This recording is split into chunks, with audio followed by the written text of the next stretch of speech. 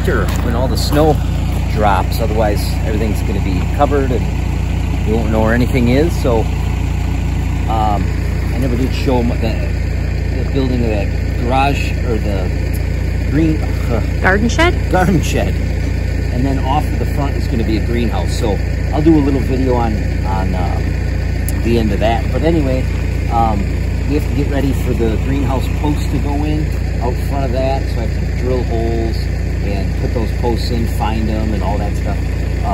We're going to do tamarack trees. But anyway, we got to clean up all this lumber. So we have all this stuff from putting the siding on the board and batten. So we got to clean up the stuff we're not using, and that's going to become kindling. Move the rest of the good wood over to these piles. Get this all out of the way because this is where we back up trailers and stuff. And our snowplow is buried. Yeah, we got to get to that. So we got to move this metal roofing. Again. They screwed up the metal roofing. They didn't bend it right. So this is the stuff that's bad. But we're going to use for our 4-car garage that I'm going to build out of tamarack trees and stuff. But so we're going to reuse this. This is hidden fastener, but we're going to use it as like exposed fastener. Because it's all really good metal and there's tons of it. There's probably $3,000 worth of metal roofing there. So, but we got to move it. So we're going to move that over there, get it covered. So when it does snow on it, it won't be, we won't have to scrape it off to put it on the garage. And I have to put the posts in for the garage before winter, so I have a winter projects to do. So we have to get that done because you're not going to be putting posts in the ground when the ground freezes. So we have to do that the next couple weeks. But and anyway, it's the middle of... We got to take that wood, we got to put it on top of this, we got to cover it up so it's still good. We got to move the snow blower. We have to cover up this wood or consolidate it. We could probably consolidate those two. Get that covered up. Figure out what wood I have to mill, what's already done. Like this stuff is for the garage, so I have to get that in an area and figure out what it is again, because it's been months, last spring, since I did it. So we're moving wood right now to get it out of the way. It's just a big, long process. So I guess that's what we're doing today. Well, we're middle of October, and we're lucky because it's going to be 60s for the next week. Yeah. Beats doing it usually every year. We always are doing it late, and the snow and ice is coming down. Right, so today hopefully we get most of it moved with the tractor, and then I can start figuring out what poles I'm going to put in the ground for the garden shed and the garage.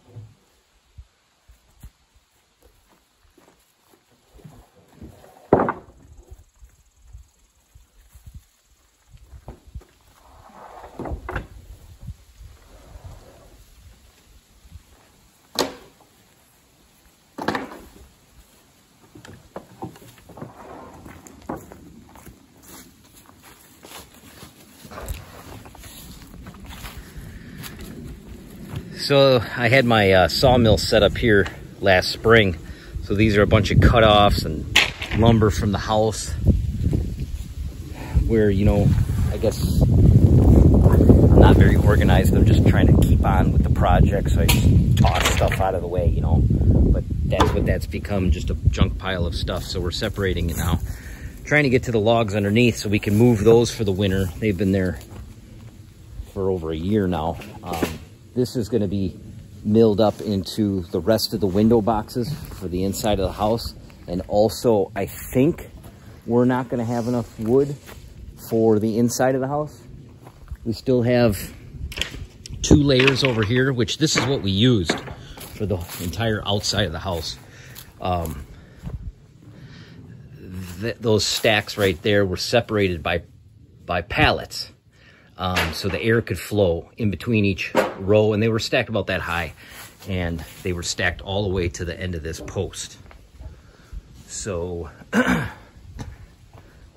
we used all that, and now we have this left, and what is it, 2 more stacks on that side, and then all this. So I don't think it's going to be enough.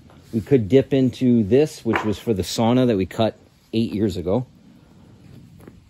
because that's all white pine too. So, but that wasn't treated with borax. All this stuff was. So that's why we have it separated with this conglomeration. Stacking all this stuff and keeping it separated as we did. If you'll see one other video a long time ago, we actually had to unstack this entire pile because we did it too tight, and there was moisture and it was starting to mold and stuff.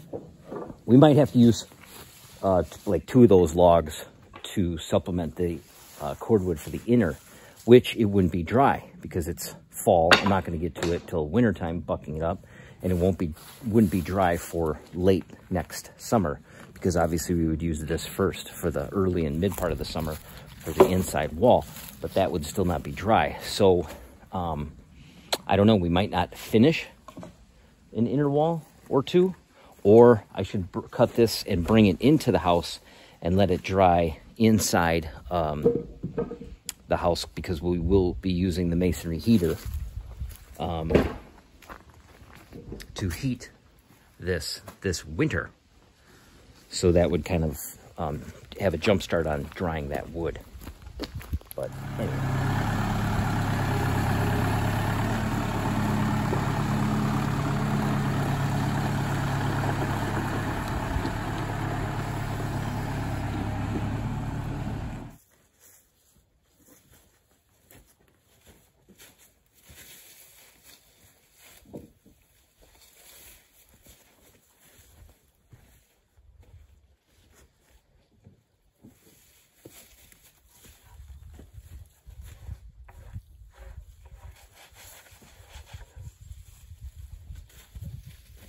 It's a mess with all these projects going on. I separate the kindling from lumber we can use, from lumber long ones that I might use for rafters for the garage. Regular store-bought lumber.